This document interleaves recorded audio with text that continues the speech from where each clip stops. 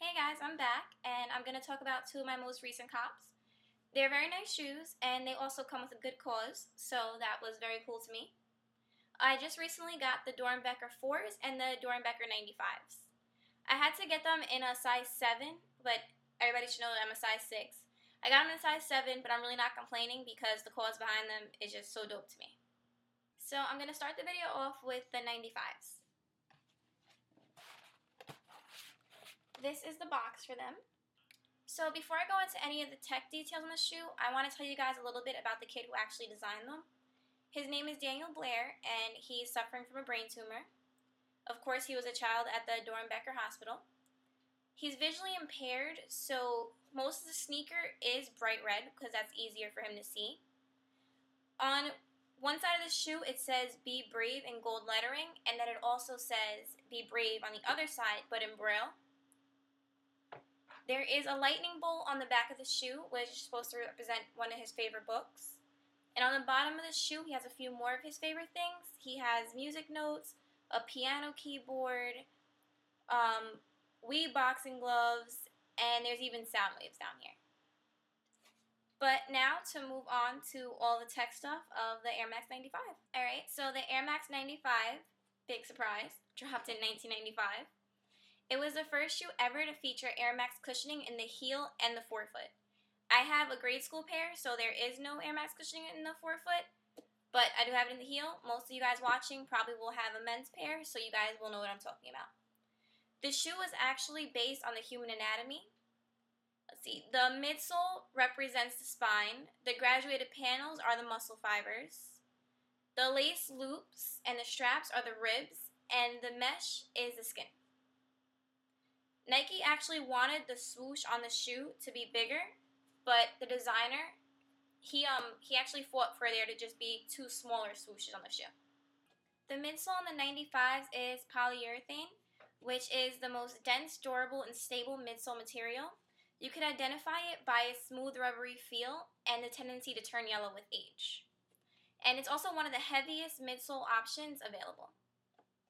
Onto the outsole, it is the waffle pattern. The waffle pattern was actually invented by Bill Bowerman. The squares absorb energy when the foot impacts the floor. And the rest is just specifically designed textured pattern. The outsole is solid rubber. The wavy layers on the upper are stitched in rows for added support on both the lateral and the medial side. The shoe has an exposed symmetrical speed lacing system. The shoe does have an internal heel counter for added heel stability. And it's located in the heel. You can actually feel it. The OG insole that were used in 95s used to be polyurethane, but now they just use Ava. And on this insole, it's pretty cool. I'll take it out for you guys. It says "just like everybody else." And that's pretty much all I'm going to touch on these, so I will now show you guys the 4s. And now, here is the box for the 4s.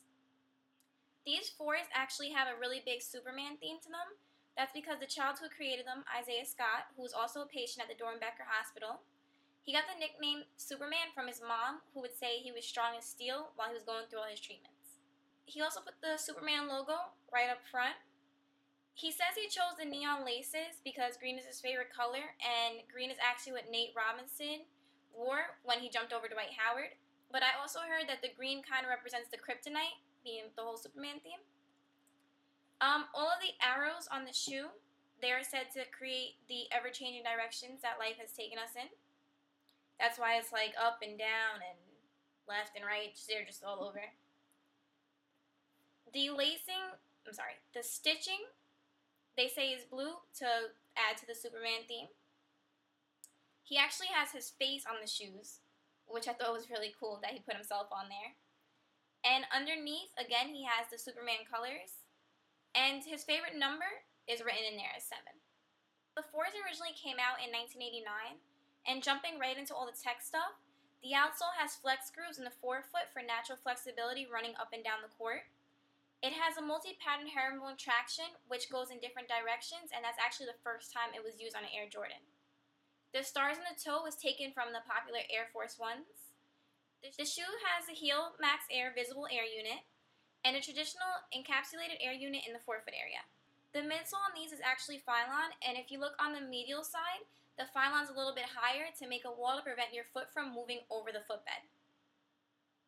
The OG ones, I think, were polyurethane. The upper is made out of synthetic leather, and the straps on the side are for increased ankle support. The plastic TPU things are for modifying the lockdown of lacing your shoe. The mesh mid panels and the tongue mesh is also for breathability. The grate on both the mid panel and the tongue is TPU.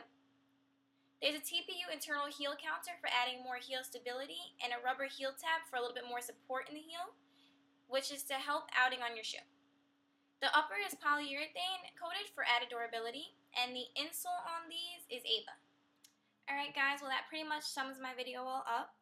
I encourage all of you to go and check out the videos Nike posted of both the kids, Daniel and Isaiah. They're really quick videos, but they're cute. You get to learn a little bit about the kids, understand why they picked the certain things they did on their shoes. And that's pretty much it. Let me know what you guys think of them.